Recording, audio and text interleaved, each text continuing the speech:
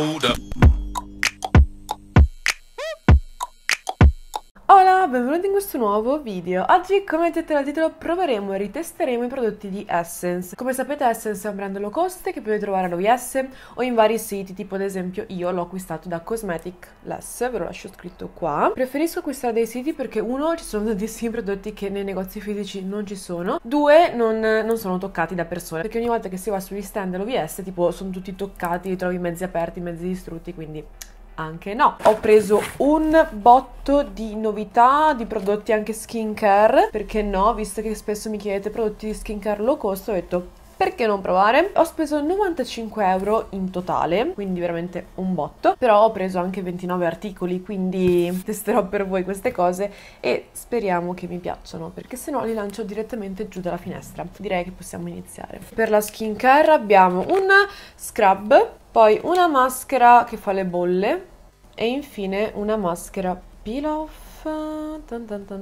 Questa maschera peel off l'avevo già provata e devo dire che mi piace il fatto che rende la pelle super morbida, però ci mette di più ad asciugare rispetto a quello che c'è scritto, perché c'è scritto che si asciuga in 15-20 minuti, io ci ho messo più di mezz'ora a farla asciugare del tutto, forse ne ho applicata troppa, però mi sta dando via la voce,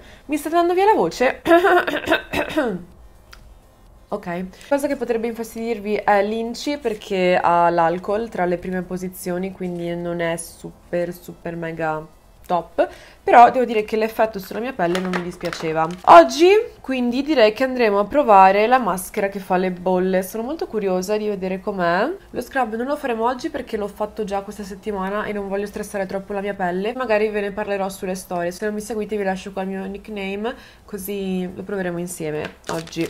È lei la nostra cavia. Come funziona? Va semplicemente mischiata per bene, così tutto il siero va su tutta la maschera, applicata, tenuta per 10-15 minuti e ovviamente dopo un tot usciranno le bollicine. Io mi metto un attimo un cerchietto, ho queste treccine bellissime che mi hanno fatto a Press Day e non voglio assolutamente toglierle, però per non avere cappellini che vanno di qua e di là un cerchietto è d'obbligo. Io mi faccio sempre danni, quindi ho paura ad applicarla. Mi piace che ha i tagli per farla aderire meglio al viso. Sono le 17:31, quindi aspettiamo una decina di minuti e vediamo se escono le bollicine. Ah, dovrebbe pulire la pelle e idratare la pelle. Vabbè, alle 40 la rimuoviamo. Pensavo facesse molte più bollicine, cioè ne fa un pochino, sento anche il rumorino. Però sono passati 10 minuti e questa è la situa. Sono le bollicine. Ma tutti sti cappelletti ribelli. Forse devo andarmi a sciacquare il viso. Voi che dite? Sì, devo sciacquare il viso con acqua tiepida. Ottimo, torno subito. Allora, sciacquato il viso, sapete che mi ha sorpreso? Cioè, ho la pelle morbidissima e per essere Essence mi ha sorpreso. Cioè, senti che morbida che è?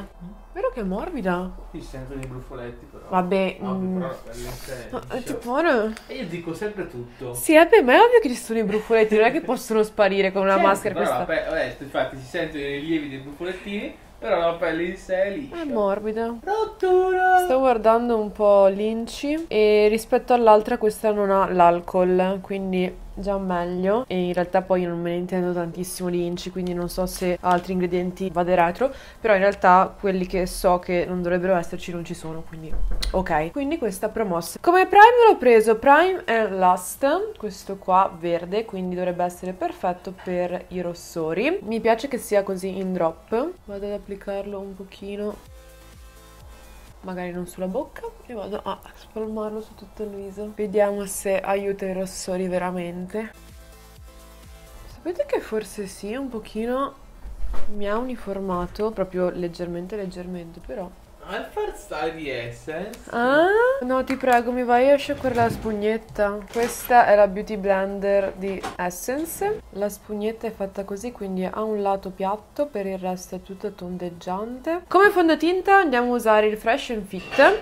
Questo perché non l'ho mai utilizzato in video, quindi volevo provarlo insieme a voi. Nella descrizione di questo fondotinta c'è scritto che è arricchito con un complesso vitaminico e acqua di mirtillo. Il fondotinta risveglia la pelle e le dona un aspetto sano. I delicati pigmenti che riflettono la luce assicurano una carnagione liscia con un tocco di freschezza. Ecco perché il nome Fresh and Fit. Io sto usando la colorazione 30 Fresh Honey. È molto bello perché, come vedete, uniforma, ma è come una seconda pelle, cioè non va a creare spessore ed è super super naturale, quindi non ha una coprenza full coverage, ma diciamo che per tutti i giorni è la giusta coprenza per riuscire a uscire senza vedere discromie. Dipende molto da come siete abituati voi. Io per tutti i giorni userei un fondo del genere poco coprente. La spugnetta è bella morbida, se fosse stata un po' più piccola avrei preferito, però devo dire che fa il suo dovere. Ora, mi sono appena resa conto che non avevo un correttore, quindi ne ho applicato uno a caso. Ho comprato questa cipria Prime and Last, che mi ispirava perché era una cipria libera. Come sapete io mi trovo molto molto meglio con le ciprie libere per il contorno occhi. La cipria costa 3,25 € e all'interno ha 6 grammi di prodotto, pochina. Avrebbe anche l'applicatore. Ok, andiamo a prelevarla direttamente con la spugnetta e facciamo un po' di baking. Scurisce un po' la zona. Vedete come è diventato più giallo il contorno occhi? Si vede il colore che è un po' scurina, quindi se siete chiare non ve la consiglio. Per il resto del viso non mi dispiace, il problema è proprio il contorno occhi. O mettete un correttore più chiaro, così che non vada a scurire troppo, però proprio usata da sola. Forse era di un'edizione natalizia, ma visto che c'è ancora sul sito, e l'ho vista anche da Sephora, e l'ho vista anche da OVS, ho detto, vabbè, sono ancora in tempo per farla vedere. Queste sono le colorazioni, ci sono sia blush che illuminanti, ombretti, è veramente molto completa. Forse questo è l'articolo che ho pagato di più, ovviamente essendo anche più grande. Costa 9,95 €, comunque si mantiene come prezzo molto molto basso. Ho pensato che faremo un look sul viola, che ci sono più tonalità. Ho comprato anche dei pennelli, eccoli qua, 3 pennellini, alcuni li ho già usati. Sono piccolini, manico bianco, molto carini. 1,25 €, 1,45 €, cioè proprio tutti prezzi bassissimi. Quindi andiamo a prendere il primo pennellino che si chiama Eye Blender Brush e penso proprio che prenderò il primo colore, questo qua più chiaro. Iniziamo con la nostra piega. Ora invece vado a prendere questo colore più scuro e vado sempre sulla mia piega per intensificare leggermente. Questi pennelli devo dire che per il prezzo che hanno non sono niente male. Qui ho l'occhio che sta lacrimando e si sta togliendo tutto. Sono molto felice. Personalmente io non acquisterei palette del genere, essendo abituata ad Anastasia Beverly Hills, tipo la pigmentazione è un abisso, però giustamente per chi è le prime armi sono palette da provare, da sperimentare, anche per capire i colori, qual è più adatto a voi. Anche io compravo sempre i prodotti di Essence all'inizio. Dai, guarda che roba qui! Vabbè, prendiamo il pannello Short Blender Brush e vado a prendere questo viola. Voglio provare un po' di violetto, questo qua. Prendo l'altro pennello, questo si chiama Eyeshadow Brush, e vado a tamponare meglio perché l'altro non era abbastanza fitto, no?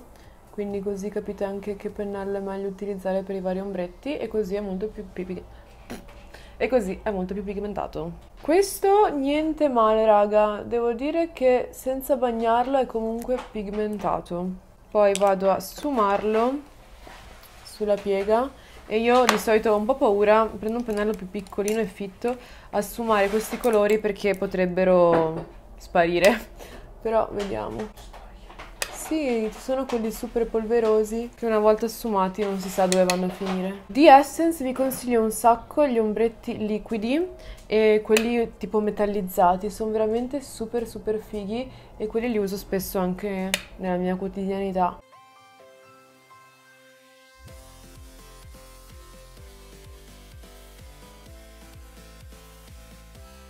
Ho comprato, ebbene sì, un ombretto liquido diverso dal solito perché è duo, quindi ha una parte opaca e l'altra invece super shimmerina. Quindi io voglio mettere questo qua al centro della palpebra per dare un punto luce. Oggi sono partita positiva, spero che non mi deluda.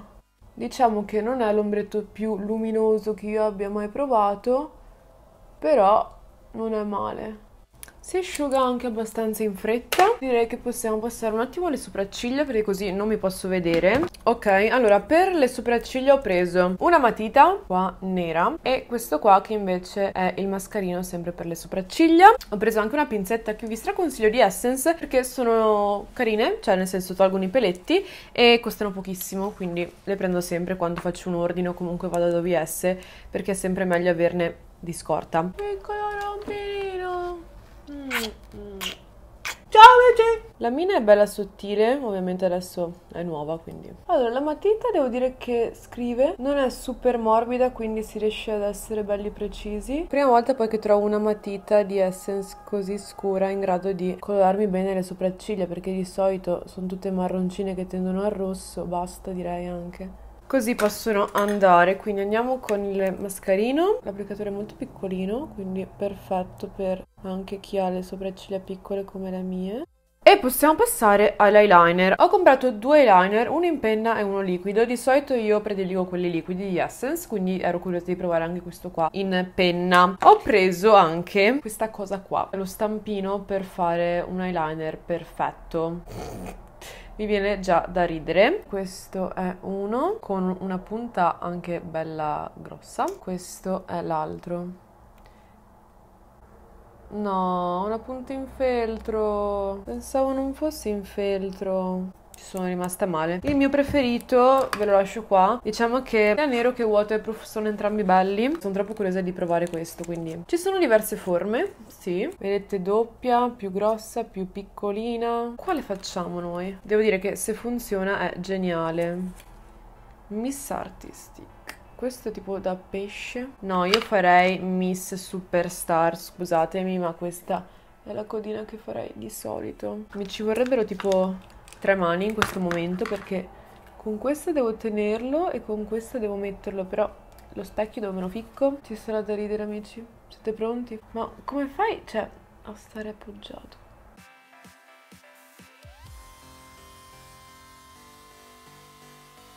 Siete pronti a vedere la meraviglia? 3, 2, 1. È uscito! Vabbè, qua è andato un po' troppo sopra, però la codina c'è. Guardiamo.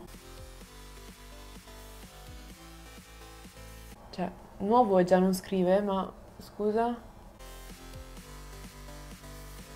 Sto eyeliner è già bocciato, ma scusa. Boh, provo a girarlo visto che si stacca. Ah, si sta sporcando tutta. Ah! Ma cioè, e la punta è pure storta di questo girato, ma si può. Io e te eyeliner non andiamo per niente d'accordo. Già meglio. Qua sta avendo una riga alla Amy Winehouse, ok. Questo eyeliner super bocciatissimo.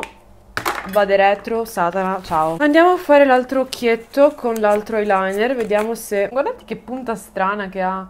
È tipo, boh, spessa, non è fine alla fine. Io provo, sto colorando anche le mani, bella.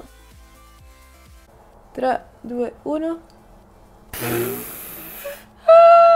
Sembra un albero di Natale. Ok, diciamo che con l'eyeliner liquido non funziona. Con l'eyeliner in penna, sì.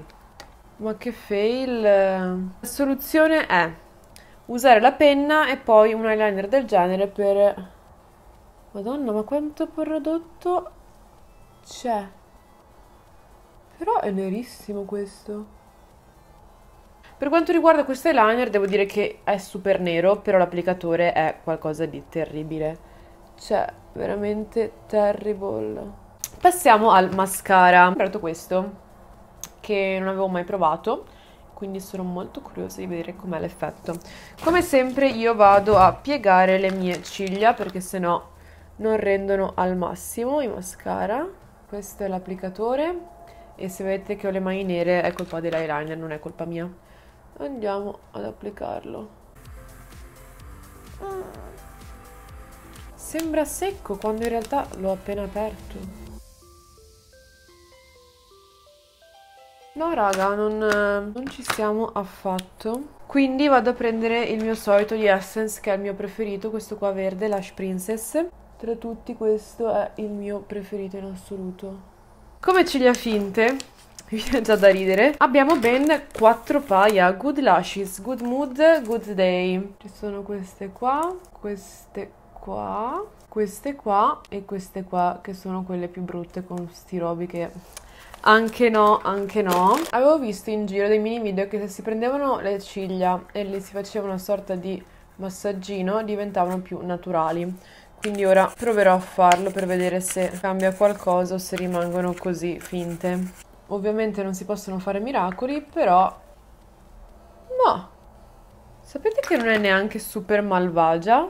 Una volta io le mettevo sempre, cioè ho imparato a mettermi le ciglia finte grazie a queste qua di Essen che costavano poco, e solo che avevano il filamento stra grosso, mentre queste qua ce l'hanno piccolino, quindi è ancora più semplice da applicare. Aspettiamo un attimo che la colla si asciughi e nel frattempo facciamo un po' di contouring. Ho preso questo bronzer qua che ha 2 colorazioni all'interno, comunque tutte abbastanza caldine, quindi niente di entusiasmante per me. Comunque è la 02. I blush e le terre di Essence mi sono sempre piaciuti.